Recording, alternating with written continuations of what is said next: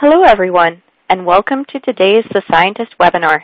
My name is Susan Harrison-Uy, Engagement Manager for The Scientist, and I will be moderating our discussion. Today, our panel of experts will discuss emerging technologies for studying protein-protein interactions. We like our webinars to be interactive. We encourage you to send us your questions or comments at any point during the webinar, and the panelists will address these during the Q&A session following the presentations. To ask a question, simply type your query into the question box located on the bottom left-hand side of your screen. We will try to address as many of these questions as we can during our Q&A session. The webinar platform is user-friendly. You can move or resize any of the windows by simply grabbing them at the top or stretching them at the bottom right-hand corner. You may need to move or minimize some of the windows to see the live view. The webinar will be archived on the Scientist website, and we will send you the link via email within a couple of days. Please note that you will not be able to download the presentation slides. I'd like to take this opportunity to thank our webinar sponsor. Rockland Immunochemicals Inc. supports the academic, biopharma, and diagnostic industries with antibodies and antibody-based tools used in basic research, assay development, and preclinical studies. With facilities in Pennsylvania for over 50 years, Rockland manufactures products ideally suited for integration into critical assays such as Western blotting, immunohistochemistry, immunofluorescent microscopy, ELISA, and flow cytometry. Additional information about Rockland's life science tools and services can be found on Rockland's website at www.rockland-inc.com. Rockland has provided us with some helpful resources related to protein-protein interactions, and we have posted these in our resource list located on the left side of the screen. You can access and download these documents at any time during the webinar. And with that, let me introduce our first speaker, Dr. Marc Vidal. During his PhD training performed at Northwestern University as a visiting graduate student, Dr. Vidal discovered two new yeast genes, SIN3 and ORPD3, and demonstrated their function in global transcriptional regulation. Together with the subsequent biochemical identification of histone deacetylase as a product of ORPD3, his work helped confirm the Alfrey hypothesis concerning the role of histone modifications in transcriptional regulation, which is widely considered as one of the major events that sparked the field of modern epigenetics. Since the mid-90s, Dr. Vidal has focused his attention on understanding complex macromolecular networks and systems operating inside cells. Originally trained as a bioengineer and a geneticist, he pioneered the concept of interactome network modeling, which is based on interdisciplinary strategies developed with collaborators from the fields of physics, computer science, mathematics, genomics, and human genetics. Working closely with an extended network of colleagues and collaborators, he has discovered fundamental system properties in the human interactome network and is now starting to unravel fundamental relationships between cellular systems and human disease. Dr. Vidal? Yes, thank you very much, Susan. Hello, everybody. I think I have to move to the first slide. Yes, so this presentation will discuss the notion of interactome network mapping, as Suzanne just told you, and a little bit about how such maps can help us better understanding human disease. So first, what I want to do today is update you on a really long-lasting effort that started 2 decades ago to systematically map all possible protein-protein interactions mediated by the human proteome.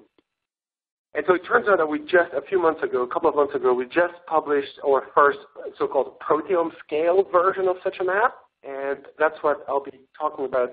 But first and foremost, I'd like to start by acknowledging the main contributors to this study. The co-first authors, Thomas Roland, Murat Tashan, Benoit Charlotteau, Sam Pevner, Quan Zong, Nidhi Sani, and Song Yi, and also my colleague and co-senior authors, Mike Calderwood, Dave Hill, Tong Hao, and particularly Fritz Roth, without whom none of what we do in the lab would be possible. And then finally, as you see at the bottom of the slide, almost in blue, the National Human Genome Research Institute, NHGRI, is providing us the primary source of funding for this work, and we want to thank them very much for that. So, and by the way, the vision of NHGRI in funding this work is that, what I'm about to show you might actually at some point start helping better understanding human genetics, human diseases. And I want to show you that in a little bit more detail in the next slide. So the starting point of this systematic interactome mapping idea really stems first and foremost from genetics, simple genetics. As you all know on this webinar, we are witnessing a really amazing deluge of genotypic information at the moment. With the advent of next-generation sequencing and related techniques, really we can anticipate that most disease-relevant variants in human genomes will have been identified by the end of this decade. In another 5 or 6 years, we might know really everything that matters about human disease in human genomes. And of course, this is providing crucial information for cancer research, Mendelian disorders, complex traits, etc. But at the end of the day, there remains an amazing challenge here, which is to find the actual causal genes and the sequence variations that cause these diseases. And in addition, all this information will need to be functionalized and, most importantly, contextualized relative to the complex macromolecular networks that we know now operate inside cells, as shown in the next slide. So it's pretty clear at this point that genes and gene products almost never act alone, right? So instead, they really are components of extremely complex networks, referred to as interactome networks, as I've said a few times already. And these networks are formed by large numbers of physical, biochemical, and functional interactions between these components. And one of the key concepts of this vision, of course, is that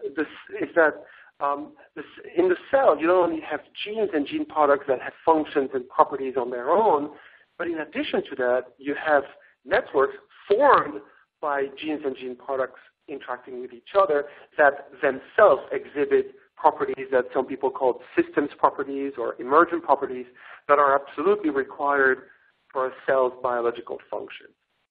And of course, various types of biophysical interactome networks need to be considered, among which today we will concentrate on protein-protein interaction networks, but let's just make sure we're not forgetting about a few others.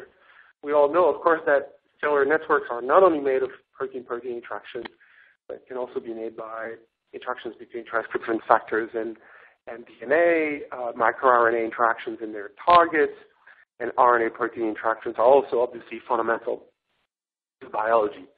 So the idea is that networks of interactions, particularly macromolecular interaction networks, as I said, underlie most genotype-phenotype relationships. That's the basic idea.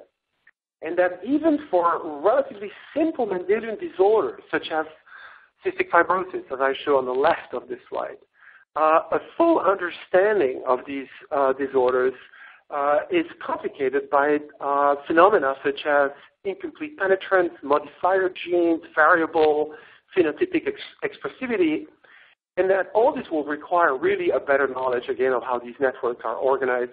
And then if you move towards the right of the slide and going from relatively simple traits to complex traits, it becomes even truer. And it follows that increasingly complete and high-quality maps of these networks will be needed, in particular for complex traits. So in a nutshell, protein-protein interactome modeling consists in, I guess, first, mapping all possible biophysical interactions for an organism and analyze the properties of the resulting networks. And that's what I will spend my time doing, but obviously this is in a context, and this needs to be followed by the identification and localization of these interactions in vivo, and that's the subject of the second talk by Xiaolin. And thirdly, of course, we need downstream of that functional characterization in vivo of these interactions, for example, using transacting molecules or compounds, and that's what Michel will be talking about. So back to the idea of systematically mapping the interactome. In principle, at least, the problem is simple. It's really not rocket science. It's simple to conceptualize. The human interactome search space is made by 20,000 proteins. You probably all know that that's basically the latest number, right? We have 20,000 protein coding genes in the human genome. So the search space is made of 20,000 proteins by 20,000 proteins. I'm assuming one isoform per gene, and we can discuss that assumption during the question session if you'd like. But even though this is simple, conceptually, it also represents a huge search space, of course, of 200 million combinations of protein pairs that, if you want to be systematic, need to be tested to find possible biophysical interactors. And that's obviously a pretty daunting task, right? 200 million combinations of pairs of proteins. But we think we now have a roadmap to be able to get to the ultimate point, and that's what I'd like to discuss today. So first, maybe what we should do is ask what we know about the interactome from papers published in the literature by the community of scientists. It turns out people have been looking, searching, and finding protein-protein interactions for about 20, 25 years or so, and all that information has been published in the literature and curated in half a dozen databases or something like that. So basically, the current estimates of the size of the human interactome, I don't have time to explain how we estimate the size of the human interactome. We can discuss that later. But these estimates range between 200,000 and 600,000 protein-protein interactions. And if you go and look at the information available in the literature, as I was just describing, you find, and if you concentrate, by the way, on demonstratably high-quality binary interaction information, not indirect protein-protein associations, etc. So in terms of high-quality binary direct protein-protein interactions, we have approximately 10 to 11,000 protein-protein interactions that have been described in the literature. Okay? So that's not a bad starting point, but it's more than an order of magnitude away, and so there's something to be done here, right? So it's not a bad starting point, but there's also another problem, and that is that this information is really far from representing the real interactome homogeneously. And I want to show you what I mean by that, if you don't mind, in the next slide. So stay with me here. This is slightly complicated to explain, but what we did here is we organized the 20,000 by 20,000 gene search space that I showed a couple of slides ago, and we organized it now by ranking the genes. This is what's important. Ranking the genes in both dimensions of the search space according to the number of publications associated with each one of these genes, right? Each one of the 20,000 genes. So on the x-axis, for example, just to guide you, a famous gene such as P53 would be on the left side, and a completely uncharacterized gene would be on the right side. And on the y-axis, both genes would be at the top and bottom, respectively. I hope that's clear. So once we've organized the search space this way, what we can do then is we can go in and plot the literature protein-protein interaction data inside the space with those little squares that you see. And by the way, the intensity of blue color here indicates the density of protein-protein interactions in these squares. And so I hope that you can see a huge bias in the top left corner. It's as if everybody had been looking for the last 20 years, have been looking sort of under the same lamppost, to use a bad expression. On the right side of the search space, I hope you see that there's an apparently completely empty zone there. And we refer to that as the literature sparse zone. And I'll be talking a little bit about that in the next few slides. Now, that's the situation that comes out of relatively small-scale experiments. Very good information, by the way, good quality, but somewhat biased towards that dense zone. So does this matter, right? How could this hamper our understanding of human genetics, for example? Well, let me show you that in the next slide. So what we've done here is indicating along one of the two gene axes that I was just describing, the number of genes known to be involved in cancer in that first line of little dots there. GWAS studies, or complex traits, in the middle one, and then Mendelian disorder in the one at the bottom, if you can all see that. And I hope you can see that the sparse zone from this protein-protein interaction literature information is missing right? A huge amount of information. So that another way to put it is that what's in the sparse zone is at least as important for understanding human disease as the dense zone is. A third way to put it is there are many, many loci involved in cancer or in complex traits or in Mendelian disorders for which there is no protein-protein interaction available at this moment from the literature. So what can be done about such biases? And that's exactly now the central point of the talk. So to solve this bias, what we've been doing over the last 2 decades, as I said, is to generate a high-quality reference map for the full interactome network. And we do this by systematically assaying all 200 million combinations of protein pairs. We're basically getting to 200 million combinations now. And so we do this starting with this assay called the yeast-2 hybrid system, or Y2H for short. For the non-specialist, I'll just say that the Y2H, what it does is that it provides an assay for protein-protein interactions by reconstituting the activity of a transcription factor in yeast cells. And then what we do downstream of that is that we basically validate that information using orthogonal assays, and I'll show you the details for that in a couple of slides. But before we get there, we need to understand one more aspect of this so-called roadmap toward a reference interactome map, and that's shown in the next slide. And it's the fact that protein encoding open reading frames. So every time you need to study thousands, if not tens of thousands of proteins, you need to clone the open reading frames with which you'll be able to express these proteins. So we started doing that, and we call this the Orpheum cloning project, by the way. We started doing this, again, about a decade ago, and our first version was an Orpheum with about 7,000 genes represented in it. And that led us to our first human interactome map in 2005, which covered a space of about approximately 10% of the whole search space, right? If you've cloned 1/3 of the genes, you have basically 1/9 of the search space. I hope everybody understands that. And then altogether, that gave us about 2,500 interactions represented in this sort of hairball-looking network there. And that's about, it's a little scary to look at, but it's no more than 1% of all protein-protein interactions in the full interactome network.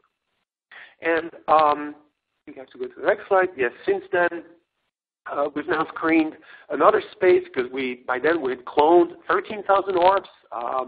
This is more recent. This search space now is about half of the whole search space, as you can see in red there. And that's the search space we use to generate the newest data set we call HI214. You can go online and download this data set. It contains about 14,000 protein-protein interactions. So it's been available for quite a while on our website. So here's just a quick slide with too much material. I don't expect you to read all this to explain to you how we actually do these experiments. All you need to know is that we perform primary screens over tens of millions of combinations of protein pairs, as shown on the left. Then we go through a verification step in yeast, and we resequence all these pairs of proteins, and the data then is uploaded on our website. And then comes the data set validation. I've said this a few times already on the right side of the slide, and I'd like to go through the details of that in the next slide now. So before the release of any data set, we really assess the precision by validating the yeast-2 hybrid information using orthogonal assays.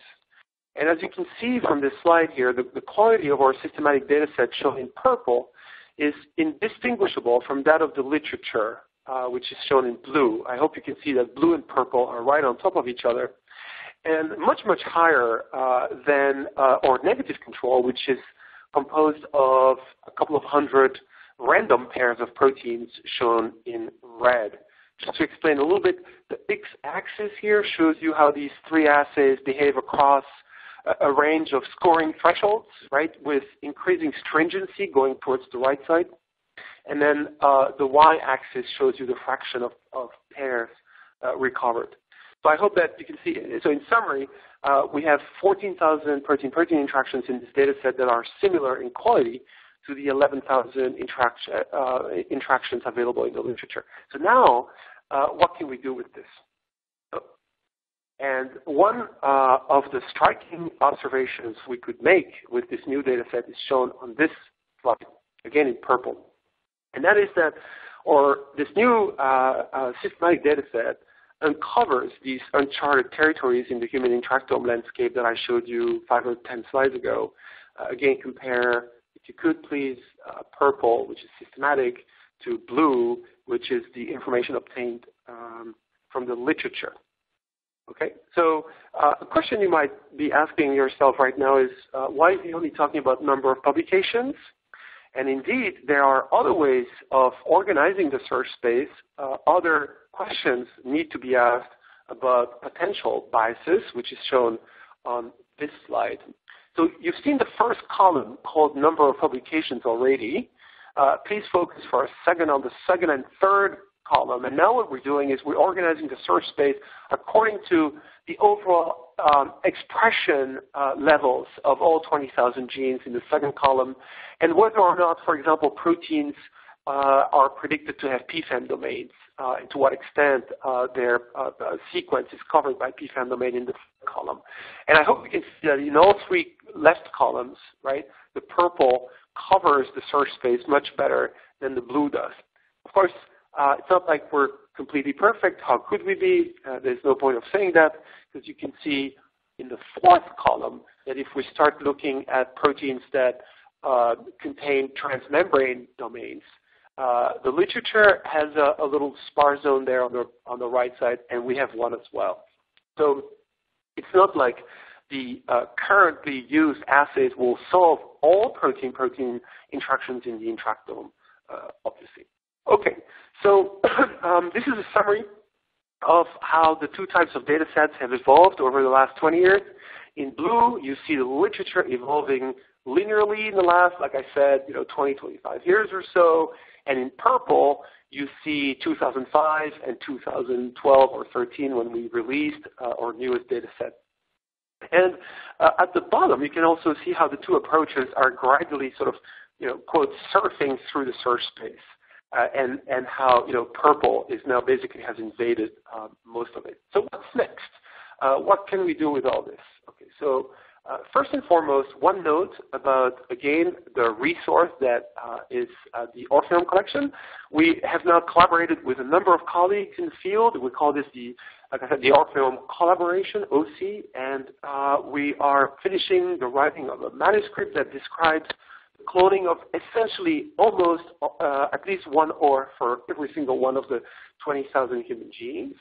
This, in turn, we think puts us significantly closer to our ultimate goal, which is, like I said, a reference binary interactome map. And now in the last couple of years, since we produced the data set that I described to you a little bit, we've been advancing at an almost exponential pace. And Mike Calderwood, who is running this project at our center, CCSB here at Dana-Farber, tells me that by the end of the year, we'll be probably at about 50,000 protein-protein interactions. As I told you, we've pretty much solved the search space aspect by cloning all genes, right, and being able to now express almost 20,000 proteins. So what's left to be done, one slide about what we are doing in the next few years, is to develop a more efficient set of assays to really cover most possible protein-protein interactions. Remember I told you about the problem, for example, with membrane proteins. Now, as you can see quickly, on the left of the slide, what you see there is a bunch of assays, and their recovery rate of a good set of protein, really well-known, well-described, well-demonstrated protein-protein interactions. And none of the assays that are available today detects much more than 30 to 40% of high-quality interactions. But as you can see, I hope, on the right side, because these assays do not all identify the exact same pairs, if we combine the assays, the more we use these assays, and the more we reach saturation of the entire interactome network. So in summary, we think that altogether we'll need to probably do about 20 screening attempts with different assays throughout the entire 20K by 20K that I just described. And the news is that we think we will be able to accomplish this by 2020. So we jokingly refer to this project as 2020 by 20 by 2020. Anyway, so 5 years ahead, we might have a better sense of something that will be not completely done, but nearly so. All right, and if I may, I'll use just one more minute here to go back to our original question. What can we do with this information?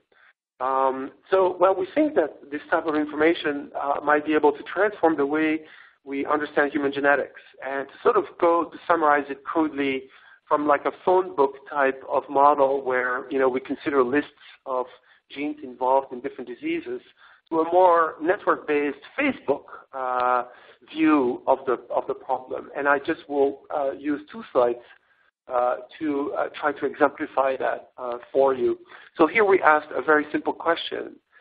Do candidate genes that lie in cancer GWAS loci, those are GWAS loci that appear to be associated with higher cancer susceptibility, do these genes tend to interact with very well-known cancer gene products if we look at the interactome network that we obtained recently and I just described?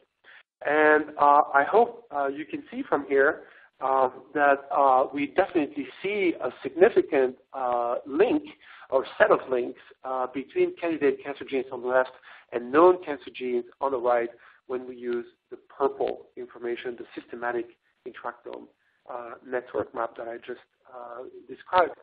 And I think this is it. I know the last vignette is very short, but I just want to summarize by telling you that we've generated a proteome scale map of the human interactome network.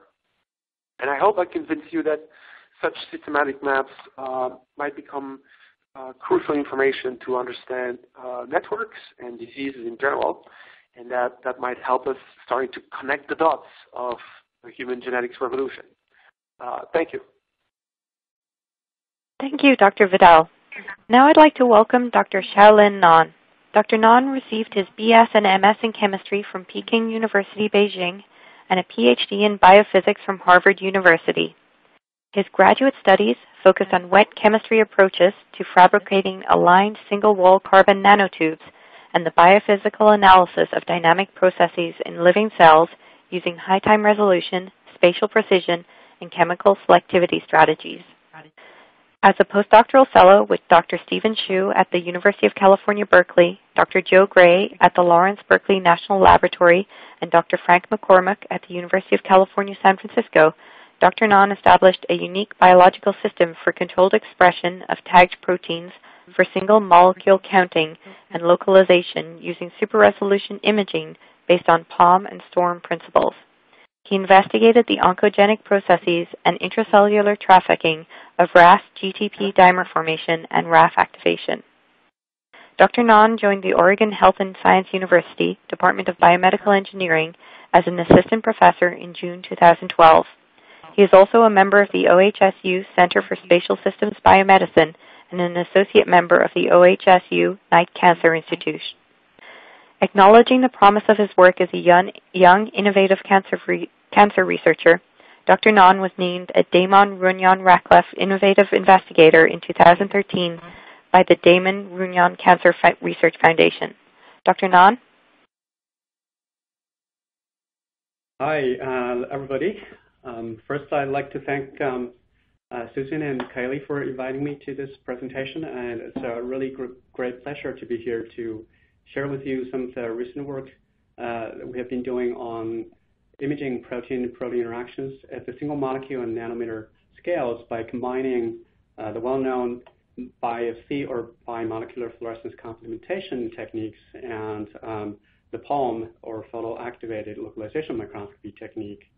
So as we just heard from Marc, the global view of the protein-protein interactions in the form of an interactome would be a powerful tool for studying biology, and that provides a 10,000 feet view of what's happening in a biological system. But at times, many of us would wish to study a specific protein interaction at greater details, ideally at the molecular level. So in my lab, we're primarily focused on the interactions between the small GTPase RAS and its effector molecules, including the RAF kinase, PI3 kinase, and some other effectors. So, and we study these protein interactions with a class of techniques called single molecule localization microscopy, or better known as the super resolution fluorescence microscopy, which many of you might have known was the Nobel Prize in chemistry last year.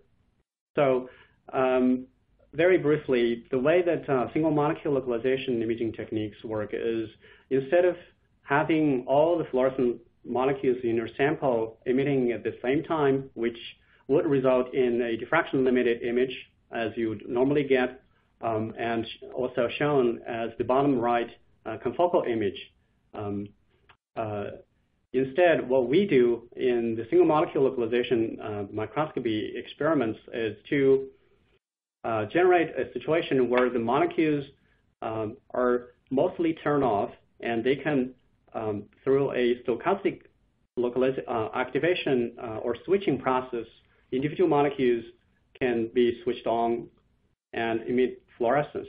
So as shown and on the top panel, what you would be looking at would be a random subset of molecules blinking on in each individual frame, and these molecules will be subsequently photo-bleached, and a new subset of molecules are randomly activated and emitting fluorescence. So therefore, you're isolating all these densely labeled fluorescent molecules in time, and so that you can localize them, each individual molecule, precisely in space. So after acquiring all these individual frames, we go to the data processing step and identify the fluorescent spots, which correspond to individual fluorescent molecules, and do some kind of a fitting. In this case, it would be a 2D Gaussian fitting to the intensity profile of each individual molecule that you observe through the acquisition process, and through which we can then determine the centroid location of that single molecule with much better precision than the diffraction limit, typically around 250 nanometers. So, and the confidence in determining the centroid would be inversely proportional to the number of, to the square root of the number of photons that you detect for that specific molecule. So, in theory, if you collect 100 photons from a molecule, then you can localize it down to about 25 nanometers of precision. So that's how this single molecule localization process can improve the resolution. So after your experiment, you put all the coordinates together and reconstruct a high resolution image. So that's shown here as the palm image of microtubule network labeled with PM-Cherry1. We're getting around 20 nanometers of spatial resolution. So as you can see, this process involves imaging single molecules. So we get both the spatial resolution as well as, in specific cases, the counting precision of down to single molecules.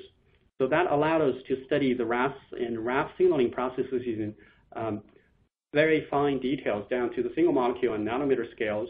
For example, and there is some very interesting biology revealed by imaging RAS and RAF kinase using the palm technique. So what I show here is that some palm images of RAS showing dimers as indicated by the arrow, and these dimers were found to be responsible for activation of RAF-MAPK pathway. And at the same time, when RAF is activated by the RAS GTPase, they are also found to form dimers and occasionally higher order structures on the cell membrane. And look at the scale bar. It's 250 nanometers, and each dot represents just one fluorescently tagged RAS or RAF molecules. So based on these results, we've proposed a new dimer model for RAS and RAF signaling, in which two copies of RAS molecules, both TTP bound, would each recruit a RAF molecule, and upon dimerization of RAFs, it brings two copies of the RAF kinase into close proximity, which is known to activate the RAF kinase and subsequently the MAPK signaling pathway. So I'm having a little bit of difficulty here. I'm not seeing my slides anymore. So at the moment, we're on the slide, a dimer model of RAS-RAF signaling. If you want to try and refresh your browser. Okay. And see if that refreshes. Yes, it's doing, right, it's refreshing and it's showing up. Okay, great, thank you. So, thank you. Sure. So this is a new model of RAS-RAF signaling that contrasts the model that you find in the cancer textbook. And and it predicts that in a single RAS-RAF signaling complex, you would have two copies of RAS and two copies of RAF molecules, which have never been shown. So we wanted to investigate this, to test this hypothesis, this prediction. And the first approach, of course, that will come to mind is that what we could do to color a quantitative poem and be able to count the number of RAS molecules and the RAF molecules into channels, both at the single molecule level. But there is a practical reason why this has not been done. In the red channel, which is the PM-Cherry-1 channel, we can get very good quantitative imaging capabilities for POM, but there is the fluorophores or fluorescent proteins in the green channel do not yet exist that would offer similar performance to PM-Cherry-1 in terms of quantitative POM imaging. So by necessity, we had to resort to some other approaches to test this hypothesis. And the approach that we decided to use is biomolecular fluorescence complementation, or BIFC, so which has been used to study protein-protein interactions in cells, and for a number of advantages. So because it's genetically tagged, encoded, so that you can express your proteins in cells and be able to visualize the protein-protein interactions with a fluorescent signal, and even in live cells. So the principle of BIFC is very straightforward. So you take a fluorescent protein and split it into two halves at specific size, typically, and neither fragment is going to be fluorescent because you just broke the chromophore. That each fragment would then be tagged or genetically fused to a protein of interest that you're suspecting is interacting with another protein. And when the interaction between the two candidate proteins are actually taking place, that will bring the two fragments back into proximity, which then can have a chance to reform the complete fluorescent protein, and therefore giving rise to this fluorescent signal. So this has been used over and over again in studying protein interactions in living cells, despite some limitations that I will come back to later at the end of my talk.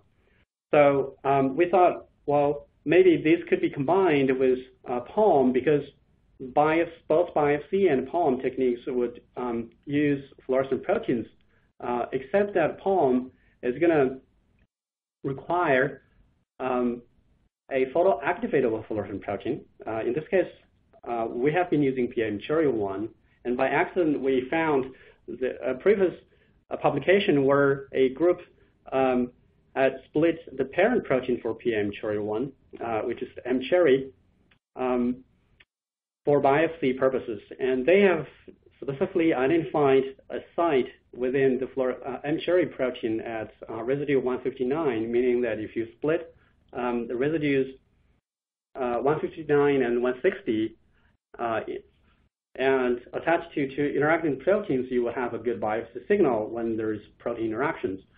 And we compared M-Cherry with PA-M-Cherry amino acid sequence and found that around this region, the M-Cherry and PA-M-Cherry proteins are pretty much identical. And we further looked at having a lag here as well. Again, so apologies for the delay. So I'm having some difficulty viewing my slides. Do you want to try and refresh your browser again? Yes, I just did. Let me go back to that particular slide. Right. We further looked at the crystal structure of PM cherry and found that this site to be located at the periphery of the chromophore between beta barrel 7 and 8. So therefore, it's a safe site to split without affecting the ability for the two fragments to come back together in a biopsy process.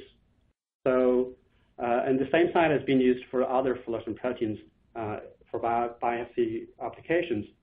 So with that, we're confident that this site might be suitable for generating a biopsy pair using PAM cherry. So we designed an experiment where we tagged the two fragments of PM cherry split at 159th residue and attached each fragment to a artificial heterodimerization system, which consists of two peptide sequences. One is dimer A, the other is dimer C. In this case, dimer A happens to be attached to the membrane after synthesis. And then we can induce the interaction between dimer A and dimer C by a small molecule heterodimerizer. And when that happens, we hope to see a complete PM cherry 1 formation reformed and giving rise to fluorescent signal. So, and that's exactly what we saw. So when we created multiple pairs between for the fusion between dimer, the heterodimer system and the PM cherry fragments. And before you add the heterodimerizer, there's no interaction between the dimer A, dimer C units. So therefore, you don't have any PM fluorescence from PM cherry 1. But as soon as you add heterodimerizers to the culture medium, within a few hours, you start to see the fluorescence building up in the cells, and this fluorescence signal is pretty strong in 2 of the 4 pairs that we have tested. And what we have found also very encouraging is that in contrast to other biopsy pairs, PM cherry biopsy showed good maturation at 37 degrees, meaning that you can get very good fluorescent signal even if you incubate the cells at 37 degrees. Others would require incubation at 25 or 4 degrees, which can be detrimental to the cells. And there is very low background from spontaneous interactions here, meaning before you add the heterodimerizer. So, and using this heterodimer system, we optimized the split site to be, again, at site 159, and other sites were possible, but they give a much weaker biopsy signal upon the protein-protein interaction. So now we have a good biopsy system based on PM cherry 1, but in order to use this system for palm imaging so that we can study protein interactions at the single molecule and nanometer scales, we also have to make sure that the PM cherry 1 fluorophores regenerated through the biopsy process would retain some of the photophysical properties of the original PM cherry 1. Specifically, we want the single molecules of biopsy PM cherry 1 to be as bright as the original PM cherry 1, which is the case as shown on the left panels. So where each bright dot would represent 1 PM cherry molecule. And in the middle panel, if you compare quantitatively how many photons are emitted on average by each PM cherry molecule, they're also similar. And the localization precisions are also similar between the two proteins. So that gave us confidence that we can now realize both biopsy and use the biopsy PM cherry molecules for palm imaging. So, and that's exactly what we did. So when you add the heterodimerizers to induce the dimer A, dimer C hetero protein pairs and regenerate the PM cherry 1, we can then do the same single molecule localization experiment as I showed you in the second slide, and be able to localize where the individual pairs of dimer A, dimer C are located in the cell. So here I'm showing a palm image taken under total internal reflection illumination conditions, so that we are only looking at the basal membrane of the cell, and each dot will now represent a pair of dimer A, dimer C complex. And so you can zoom in and look at where each dimer A, dimer C complex is, and be able to resolve the spatial locations of these complexes at around 18 nanometers spatial resolution again. So all these structural details will be totally lost if you do just regular TIRF or confocal type of measurement. So at this point, we have already demonstrated the principles of biopsy palm. So the next thing that we have done is to look at RAS-RAF interactions with biopsy palm. So in this case, we designed a slightly different experiment. So RAS goes to the membrane by itself through some post-translational modifications, and that's attached to one of the fragments. And RAF, in this case, we're only using the RAS binding domain of RAF, or the N-termini, or about 50 amino acids of RAF on the N-terminus. And by genetically fusing RAS and RAF to these fragments, we transfected the cells with these two fragments and expressed so that they can be expressed. And then we looked at the interactions between the RAS and RAF RBD. So as shown on the right, we can get a very high resolution map of where the individual RAS and RBD complexes are. And the resolution here, again, is around 18 nanometers. And each dot in this zoomed image is on the left would represent one RAS and one RBD complex instead of just a RAS or just a RAF molecule. So, and this, again, the structural details would be washed out, and if you do regular conventional TIRF or confocal type of measurement. So to make sure that we're looking at the specific interactions between RAS and RAF, we have also done mutagenesis on the RAF kinase, specifically a mutation of the R89 residue would disrupt the interaction between RAS and RAF.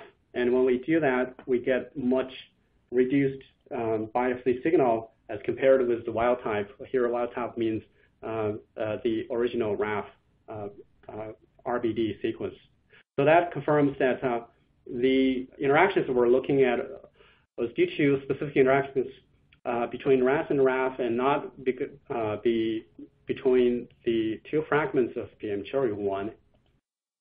And more importantly, what we have found through analysis of the palm images of RAS and RBD biopsy is that we saw again and again this dimer complexes on the cell membrane, and now each dimer complex would represent a RAS dimer plus a RAF dimer, although only the RBD domain of RAF is used in this study, and that's further the appearance of the dimers is further confirmed by the cluster analysis. So up to this point, what we can conclude from these images is that the RAS-RAF complexes can further dimerize and to form this tetrameraic complex. So we're working on the interactions between RAS and full-length RAF to fully elucidate or reveal the existence of RAS-RAF dimers on the cell membrane. So that's in the works. So, and another thing that we could do is to do the single molecule tracking in live cells and see how the individual RAS-RAF complexes move on the membrane. So, so this is again enabled by the palm technique through observation of the individual fluorescent molecules that happen to blink on at the moment. And so every time a molecule blinks on, you can then follow it for a fraction of a second and be able to compute the diffusion trajectory or diffusion constant of that particular molecule. Here, each fluorescent spot would be a RAS-RAF complex. So through this experiment, we identified that there is at least 3 different populations of RAS-RAF complex, and some are very mobile. Which would be the population 3, they have a diffusion constant of about half a micron square per second, and some complexes can be almost completely immobile. So that means that the complexes are experiencing interactions with some other structures on the cell membrane, and so we're performing subsequent follow-up experiments to figure out what exactly that means in terms of biology. So, and we're using the interaction to study other protein interactions, for example, the RAS-RAS interactions, which also give rise to a strong biopsy signal in our system, and as well as HER2 and HER3 interactions in breast cancer. We're also starting to look at BCRAF interactions, heterodimerization, which is important in the context of a melanoma. So I've shown you an example of biopsy palm using PM-Cherry-1, and clearly we're not the only group who has thought about this. And in the same year, 2014, there are 2 other groups published the biopsy palm experiments using different photo-switchable or photo-activatable fluorescent proteins. One uses split PA GFP. I couldn't figure out where exactly they did the split. And the other one is for splitting MEOS 3.2 at site 164. Our experience is that this is a very good biopsy pair for super-resolution imaging in bacteria. So at the end of my talk, I want to talk about briefly the limitations of biopsy approaches. It's commonly known that biopsy process is irreversible, meaning that once the chromophores are formed, they cannot go back to the individual fragments. Therefore, the interactions that we're looking at using the biopsy approach, including the biopsy palm approach, would be all the fluorophores we look at would be preformed from a few hours ago. So that can pose some limitations in studying the dynamics of the interactions. So we have to be aware of this limitation when trying to design experiments and interpret the experimental results. So, but over and over again, as we can see from the literature, biopsy can authentically report location of protein-protein interactions in most cases. And there's some efforts on designing a reversible biopsy pair, and as well as using some alternative strategies, for example, FRET or some other principles for detecting protein-protein interactions in a non or less invasive way. So with that, I'd like to conclude my talk. I hope I have convinced you that biopsy palm is a useful technique for studying protein-protein interactions, the nanometer and single molecule scales. And we have done some interesting biology with biopsy palm relating to the RAS-RAF signaling dimer model. So with that, I'd like to thank the people who have done the work and my collaborators at UCSF and Stanford and my funding sources. And again, thank you all for your attention, and Susan and Katie again for inviting me to give the talk. Thank you, Dr. Nan. Now I'd like to welcome Dr. Michelle Arkin. Dr. Arkin is the Associate Director of the Small Molecule Discovery Center and an Associate Professor at UCSF. Her research is focused on modulating biological processes with small molecules, with particular interest in inhibition of protein-protein interactions and modulating allosterically regulated enzyme complexes. Dr. Arkin completed her PhD in chemistry in Jackie Barton's lab at Caltech and a postdoctoral fellowship in Jim Wells' lab at Genentech. She was among the first scientists at Sunesis Pharmaceuticals and was Associate Director of Cell Biology before moving to UCSF in 2007. Dr. Arkin? Thank you very much, Susan, and thank you to Susan and Kaylee for the invitation. It's really fun to be here and to hear Marc and Xiaolin's talks as well. So today I'm going to talk about we went from proteomics to cell, and now we're going to the very molecular level, talking about site-directed ligand discovery for protein-protein interactions. So now that we know what protein complexes we want to inhibit, how do we go about doing that? So first of all, what are the challenges? Why are they considered, protein-protein interactions, considered difficult targets, and are there ways that we can get around this? So here's a typical protein-protein interaction, or say a prototypical protein-protein interaction. We have interleukin-2 in gray and interleukin-2 receptor alpha chain in yellow ribbon. And you see that the interface between the two, shown in green, is large and uses several regions of protein secondary structure. And these are the features that several years ago got people thinking that this was going to be a difficult target class to inhibit. So first of all, as we saw in the first talk, there are thousands of protein-protein interactions, and these fall into several diverse structural classes.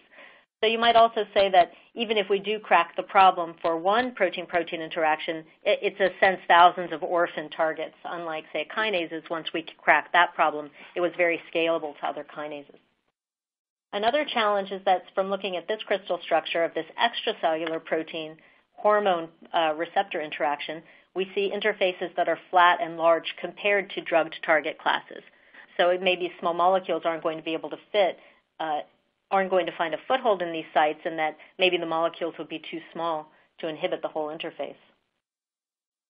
But over time, and then another problem that as people did start to find compounds that inhibited protein-protein interfaces, these inhibitors tended to be outside of what we would call drug-like space or Lipinski space. So that rather than being smaller than 500 Daltons and log P's of less than 5, they tended to be on the larger side, 400 to 600 or 700 Daltons, maybe more hydrophobic, more complex molecules. And so even if we could get inhibitors of protein-protein complexes, could we get drugs out of them? So then as data started to emerge and we start to put together the data that has emerged on chemical biology and drug discovery for these kinds of interfaces, we learned several things that say not all protein interfaces are alike. So first of all, when you look at many protein-protein complexes now, you'll see that they fall into different structural classes, and some appear to be more druggable than others. We'll follow that more on the next slide. But in general, small interfaces and tight binding interfaces tend to be more druggable. So you might think that the tight interface is more druggable because there's more, say, thermodynamic juice in the system. There's more binding energy to be had there for a small molecule. Okay, then to the large and flat interface question. Mutagenesis studies on many complexes have found that there are binding hotspots that form a subset of the interface but confer most of the binding affinity. So even though those interfaces might be large, not every atomic interaction is equally important, and that those interactions that are important tend to be a smaller piece of the interface next to each other. So there's a core interface, and maybe we only need to inhibit that core interface to be successful. And then when thinking about compounds that are outside Lipinski space, there has been progress in making those kinds of compounds. And interestingly, when you see what's successful in the literature, often there are peptides, peptidomimetics, macrocycles that interact with these kinds of interfaces. And then on the other side of the scale, so those would be larger molecules. And then on the other side of the scale, there's been a lot of success using fragment-based drug discovery. So very small molecules, much smaller than the size of a drug. And then recently now we have some clinical stage compounds. There are about, say, 10 targets that have compounds that are going into the clinic that inhibit protein-protein interactions. And these recent clinical stage compounds actually tend to fall closer to typical drug-like space. So some of this idea that inhibitors have to be outside drug-like space might be true in some cases, and in other cases might be a function of just needing to do more medicinal chemistry to get those molecules as efficient and small as possible. So as I mentioned, there are a lot of different structural classes of proteins, so we categorize them into 3 different structural classes. Primary, where we have a relatively simple epitope, where one side of the protein complex epitope can be mapped down to, say, 1 or 2 residues. BRD4, the bromodomains, fall into this class, where they are protein-protein interfaces, but you can narrow the binding affinity really down to 1 or 2 residues. So relatively low complexity. Then a very large class of protein-protein complexes, especially for intracellular targets, rely on secondary structure. So these secondary interfaces use a small piece of peptide from one side of the interface, either a linear peptide or an alpha helix or a loop. Here's an example with MDM2 in gray binding to P53 in yellow. And the whole binding affinity of the protein-protein complex can be recapitulated by this one piece of secondary structure from one side. So this winds up being, say, the second least complex. And then the most complex, again, is an example like interleukin-2, maybe more common in extracellular protein complexes where you have large regions of secondary structure and tertiary structure that's required from one or both sides of the interface in order to make that interaction. So you can imagine from a design perspective, something that starts off as a small single amino acid or a small region of secondary structure might be easier to design a mimetic than something that requires a large piece of tertiary structure. And in fact, when you look at what inhibitors have been developed and have been advanced towards clinical trials, the simpler the epitope is, the more inhibitors we have. So when we're thinking about this problem, we wonder, okay, so there's some complexity of the different kinds of interfaces. So to some extent, druggability is going to be a target problem. And then on the other hand, druggability might also be a methodology problem. So what methodologies can we use to approach this problem? And the method that we used is called fragment-based lead discovery, and I think many people in the audience will be familiar with this now. If you to take it at the highest level, if you look on the left-hand side, you have a protein that looks like an orange cloud with a complex binding site, say a protein-protein, and one side of a protein interface. And if you try to bind a library of compounds, say a library of large or drug-sized compounds that have a number of different R groups, a number of different pharmacophores in that compound, then you'll find that some parts of the molecule will bind tightly and other parts will not bind well or not bind at all. And so for a complex surface, it's difficult to make a complex molecule and perfectly match that complementarity right off the bat. If, on the other hand, you just start with the little pieces themselves, the fragments that are half or less than half the size of a drug, and you try to bind those to the target, they'll bind more weakly because there are fewer interactions that they're making, but they'll bind more efficiently because there's less stuff that's not binding well. And then the idea is in the next step you would find these pieces and then you would connect these pieces to find a drug-sized molecule. So some advantages to this technology in principle are that we can sample larger diversity, smaller molecules, scope out a smaller diversity space.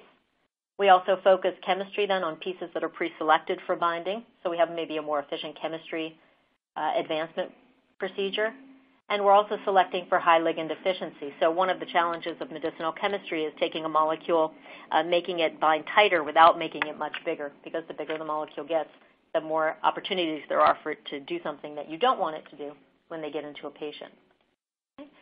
Another practical matter that I think makes fragment discovery a very valuable technique is that they tend to use binding-based methods rather than functional assays. So there we're selecting for binding of a fragment to the protein.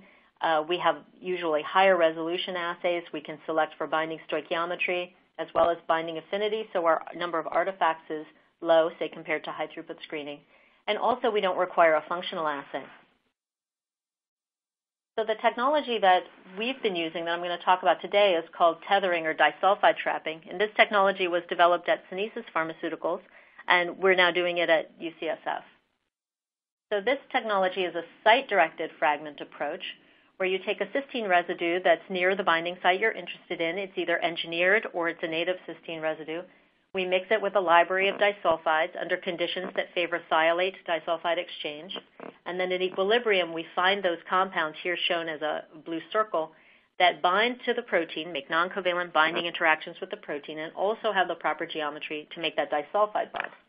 We visualize those hits by mass spectrometry. And here's an example where a compound is tethering to a cysteine residue in a small subunit of a two-domain protein, as you see from that shift in mass, and not binding at all to the large subunit, which you see from the 18,000 Dalton mass.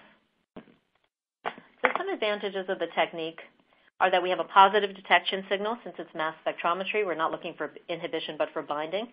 The fact that the method is site-directed allows us to predict the binding region. It also facilitates structural biology, So crystallography is still a really important methodology for advancing fragments into lead-like molecules.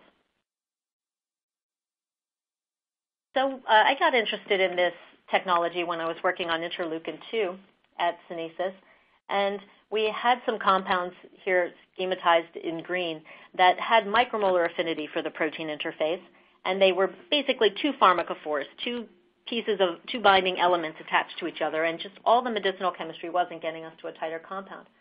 So we reasoned that perhaps there was a binding site near there that we just weren't accessing. And so we used the tethering approach to find a fragment here shown in orange that was nearby that binding site, and then we sought to link it in a second step.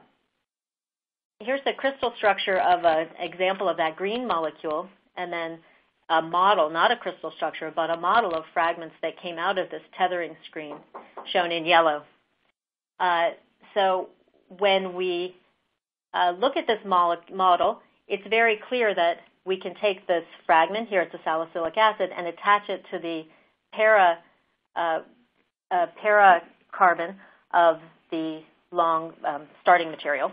And when we did that, we made a small library of these small acids 2 carbons away from that phenyl ring, and we found a number of molecules that bound now in the submicromolar range. So this technology was able to rapidly get us a new pharmacophore into a new chemical space that medicinal chemistry just wasn't quite able to access. So this is one of the earlier tight-binding compounds for a protein-protein interface, for an extracellular protein in particular. So now we have several crystal structures of interleukin-2, and we had several of our hits that bound to interleukin-2. And as we looked at these structures, we found some things that wound up being very generalizable. So you find that inhibitors can access alternate conformations of the protein. I'm just going to click through a couple of different conformations of the protein that we see by crystallography and call your attention to the light gray residues. These are the residues that are going to move the most. So here, as we bind one of our micromolar inhibitors, we see some shifts down on the right-hand side of the molecule, and then some minor shifts on the left-hand side of the molecule in this long loop that's shown in light gray, and a phenylalanine residue that sits underneath the linker in between these 2 pharmacophores. It rolls down. I'll go back and forth.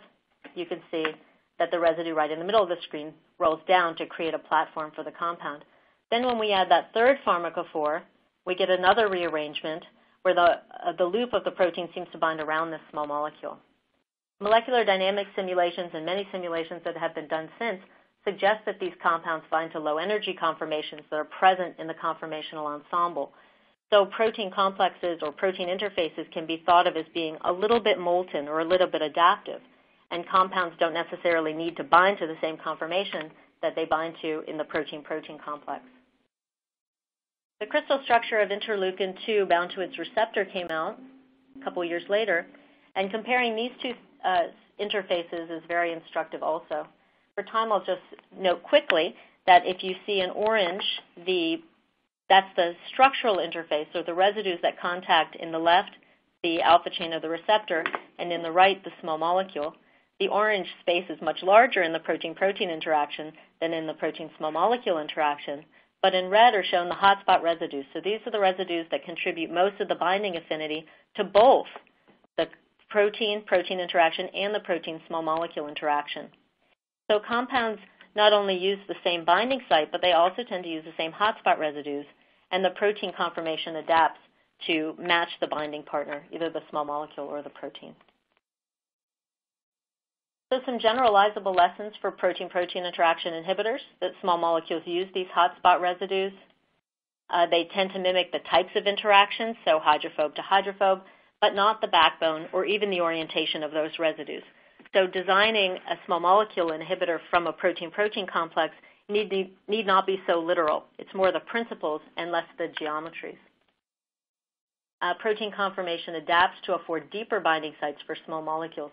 So in most of the known cases where a small molecule binds at a protein interface, and we also have the protein-protein complex structure, we see that there are small changes in the protein interface that lead to deeper pockets that a molecule can slip into and bind more efficiently. Fragments have also been found to probe these adaptive and potentially allosteric regions of proteins particularly well, perhaps because they're small. And these kinds of adaptive and allosteric interactions are particularly common in signal transduction enzymes. So I'm going to talk now about a kinase example. This is the kinase PDK1.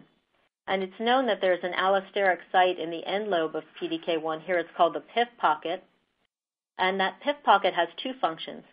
It serves when a protein, say a substrate, when a PDK1 protein substrate binds to PDK1 in that pocket, it allosterically activates the kinase and also co-localizes the protein substrate with the enzyme.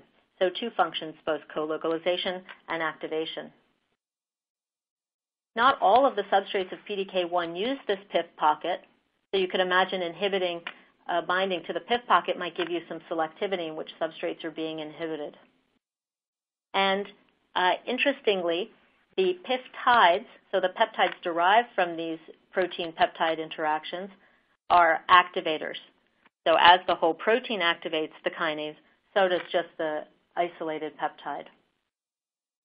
So Jack Sadowski, who was a postdoc in Jim Wells' lab at UCSF, wanted to see if we could use tethered fragments to mimic this peptide interaction, so taking an inactive kinase on the left into an active kinase by binding a fragment in the PIF pocket.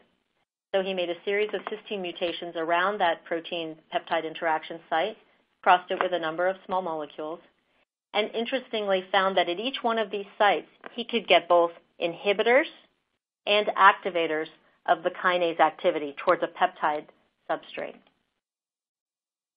So solving the crystal structures of some of these fragments, we found that you could activate the enzyme. Here, the C helix at the bottom of the crystal structures, this is the regulatory helix, and this helix points towards the active site, pushes catalytic residues into the active site when the enzyme's active, and that's the function of the peptide.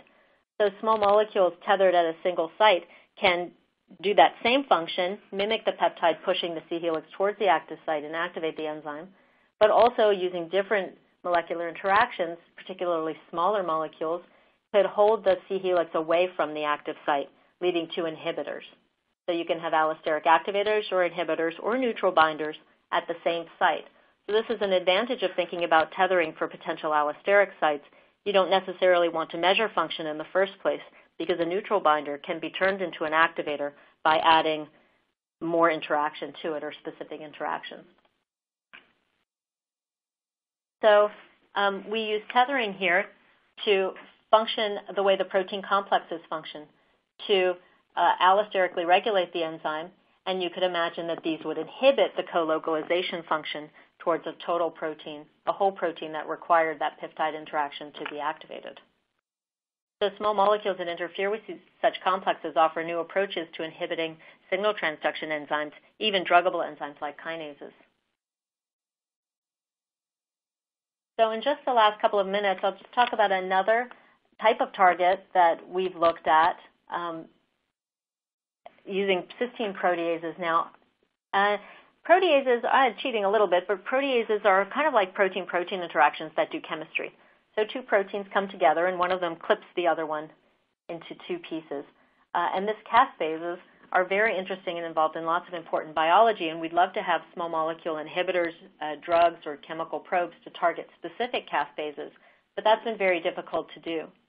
So here's a canonical peptide substrate that binds to a caspase, and the cysteine residue attacks where the arrow points and separates the peptide into two pieces. And most known inhibitors contain the features of this peptide. They contain an acid in the P1 site. You see there's an aspartic acid. So most inhibitors bind to the site that binds the acid, and they covalently modify the catalytic cysteine.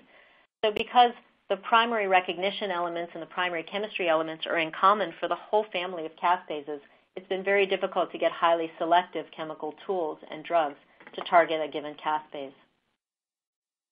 So we set out using a different way into the active site, and notice that there's a cysteine residue on this loop that points towards the active site. Now the peptide that binds in the active site is shown here in magenta. And this cysteine residue is unique to caspase 6. It's a serine and related caspases. So this could give us a selectivity handle to find fragments that bound to this site pointed into the active site, but only to caspase 6. And in fact, when we found those fragments, we did see impressive selectivity. And if you make the cysteine mutation on caspases 3, for example, or 7, you don't get tethering to that site. So the fragment isn't only recognizing the cysteine residue, but also making specific molecular interactions that are specific for caspase 6. These fragments have some nice properties. They inhibit the cleavage of peptides. When you add them to cell lysates, you add caspase 6 to a cell lysate, for example. Tau is a very interesting substrate of caspase 6 involved in tauopathies and Alzheimer's disease.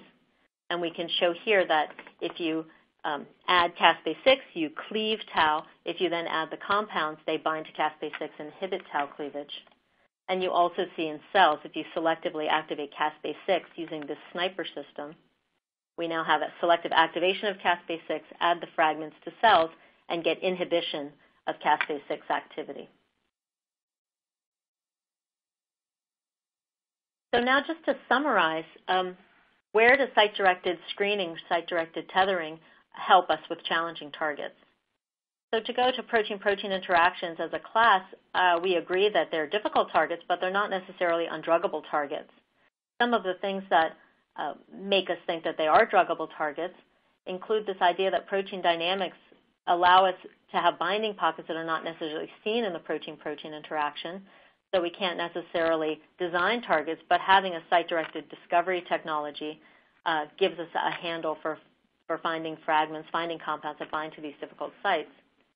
And we've shown that protein-protein interaction sites and enzymes that co-localize substrates and allosterically modulate activity are particularly good sites for tethering.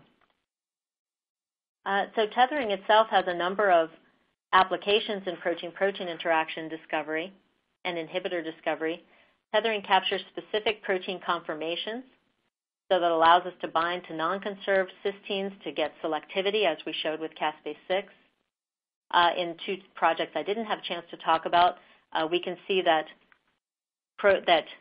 cysteine residues, this RAS example, has an oncogenic cysteine residue, and Heike von Schokatz's lab found fragments through tethering that bound to this oncogenic residue, exposing a cryptic site and inhibiting just that oncogenic allele of RAS. We've also found that because binding interactions stabilize a protein, you can use tethering-derived small molecules to stabilize proteins and to crystallize proteins such as transcription factor domains that had been too flexible to crystallize in the past. And Anna Matt's lab published the first crystal structure of Kick's domain using tethering. Now it just remains to thank the people who did the work on these projects, the interleukin-2 receptor project at Sunesis Pharmaceuticals, the PDK1 allosteric site project spearheaded by Jack Sadowski at UCSF, and the caspase 6 project. The people who past and future people who've been working on this project are shown. And thank you for your attention. Pass it back to Susan now for questions. Thank you, Dr. Arkin. Quite a few questions have come in, so let's get started with our Q&A session. We'll start with Dr. Vidal. For the reference interactome map, is it possible to find detailed information of the amino acid content for all clones for a given gene used? It's possible that different domains of a protein will have different interactions. Can you hear me? Yes. Yes. Sure. I mean, I think the first question was, I'm not sure I understood the first question terribly well. So do we have the information on the amino acid sequence of the proteins that we're using? Yeah. Yeah. Yeah, no, that's yes. The answer is yes. Come to our website. If you have a problem, email us. All the email addresses are right there. If you Google my name and CCSB, you should be able to find it easily. Center for Cancer Systems Biology, CCSB. And for the second question, yes. And I guess Michelle touched on that a few times. Proteins are very dynamic objects. If you remember, I said we need to assume one isoform per gene, which obviously is relatively far from the reality of the human proteome, in the sense that many genes have more than one isoform. And we've also, to be more specific and answer the question, addressed how separate domains, basically expressing domains, the protein domains, in absence of the rest of the protein. Yes, these domains are have relatively different activities than what you see with the full length. So the point is at the end, is that you need to start somewhere. You need to have a reference, and a reference, we think, is better to be generated with one full-length clone for each gene. And then starting from that as a community, not only us, obviously, but people will be able to add on top of that information and start better understanding the complexity of this thing. Thank you. We'll send the next question to Dr. Nan. This BIFC requires pre-knowledge of interacting protein pairs. How would you rate different techniques or options for identifying previously unknown binding pairs? Well, the first question is if prior knowledge is going to help in this case. Yes, definitely. So there's always a choice of where to put the fragments on the N-terminus of the protein or the C, or there's a number of different combinations. If you know something about how the two proteins might be interacting with each other, then you will have a better chance of just going to that particular conformation, and so that the two fragments can be reforming the protein more efficiently. So that's the first question. The second question is, I would categorize biopsy as most useful for in visualization or detection technique, and I have seen some applications for using biopsy for discovering new protein-protein interactions, but because of the difficulty, the problems that we just discussed in the first question, it may need to be complemented by other techniques such as two hybrids, Y2H, and so the IP techniques, immunoprecipitation, as well as some other assays that's more amenable to high throughput assays type of study. So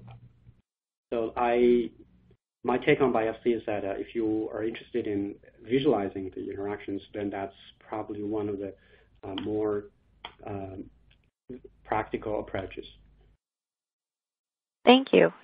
Dr. Arkin, how does one distinguish between an allosteric inhibitor of a protein complex and a protein-protein interaction? Does it matter?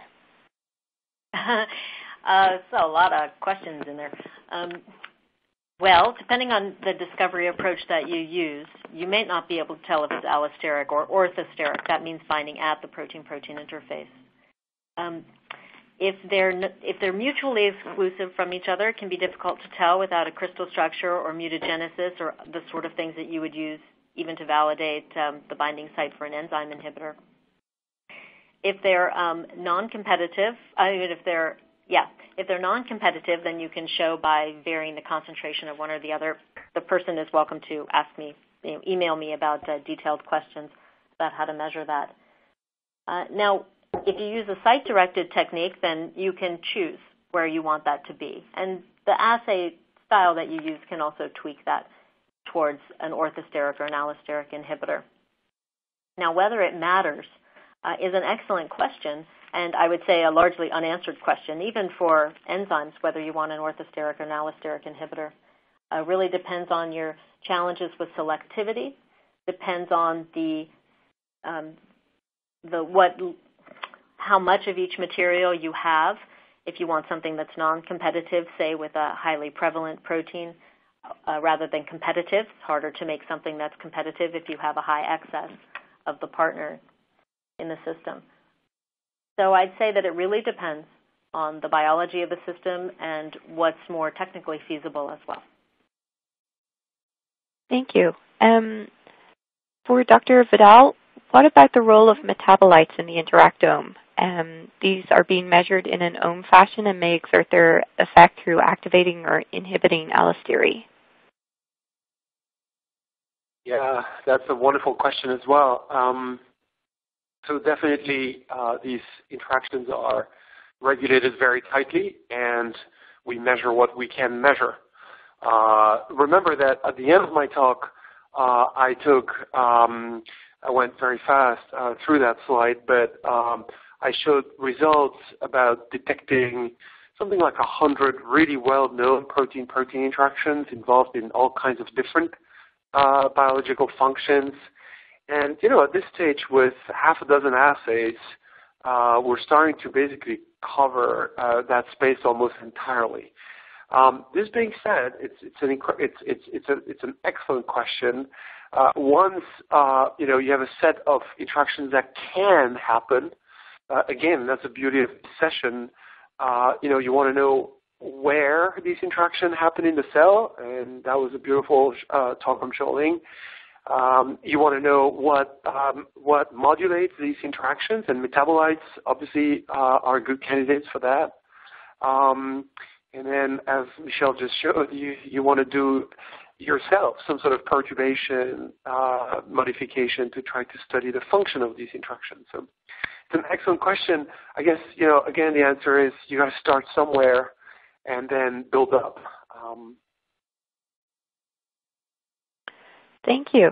The next question for Dr. Nan. Can you use BiFC technique for studying the protein-protein interaction between two different cell surface proteins? Well, that's a really nice question. I haven't thought about this, but I think in theory, yes. The two surface proteins, if they're on the same cell, of course, there is a good chance that they're going to run into each other, and if there is transient or stable interactions between the two proteins, so you may be able to capture them because of the slow diffusion of proteins. I would say the chances are probably even better. If you're talking about potential interactions between two cells when they're in contact with each other, that might still be a possibility, although I have not seen an example for that type of application. But it's a wonderful idea. Thank you. For Dr. Arkin, what types of determining factors are there in the microenvironment that can drive the interactions, the protein interactions? Subcellular localization is a really big one for intracellular interactions. So many proteins are part of dynamic complexes that have scaffolding functions, scaffolding domains, post-translational modifications that regulate those scaffolding domains. Protein crowding, just overall crowding in the cell, I'd say is an unknown. We don't, it's something that single molecule experiments can hopefully get at better. And so these kind of non-specific interactions, just that stuff is crammed together in the cell. Then for membrane proteins and extracellular membrane protein interactions, membrane protein self-association plays a big role in signaling. Polarization of the membrane, when you get a positive signal, can aggregate, as is well known, say, for immune cells, an aggregation of receptors on one piece of the cell to get a whole signaling complex that can be quite large and many copies of the same system. So it's a regulated function. It's an important piece of how protein complexes are assembled and how they're activated. Thank you. And now we have time for just one more question, and I'll open it up to all three panelists. Somebody asked about studying protein-protein interactions in the extracellular space. Do any of you have suggestions for approaches that would be helpful for studying this?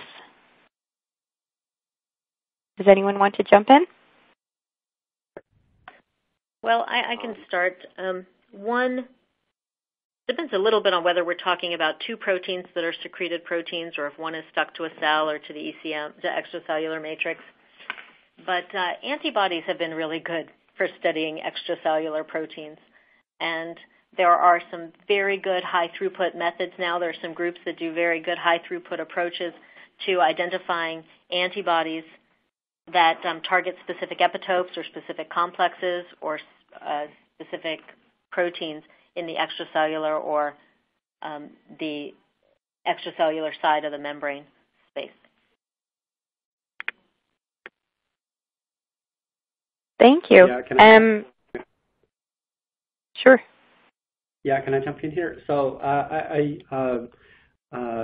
second Michelle's points and that antibodies can be a very good choice in this case because even in a lifestyle or lab specimen type of setting, the antibodies will work well by binding to some either soluble factors or the ECM without having to worry about the permeability of the antibodies or accessibility of the antigens to the antibodies. And we have good ways to label the antibodies, tagging them with different fluorophores. So there you have many choices, whether it's FRET-based or colocalization-based type of studies. And I imagine those by using the antibodies, we can easily do single molecule level or high resolution Palm storm type of imaging to study protein-protein interactions.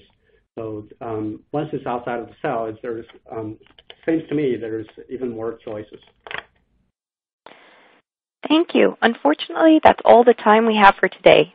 If you have any further questions, please consider reaching out to the speakers directly. Their email addresses are displayed on the screen.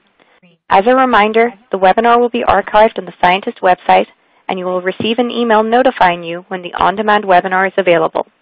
I would like to thank everyone who took the time to join us today and for sharing your questions and comments. On behalf of the Scientists, I'd also like to thank our speakers, Dr. Vidal, Dr. Nan, and Dr. Arkin, as well as our webinar sponsor, Rockland Immunochemicals. Thank you, everyone, and goodbye.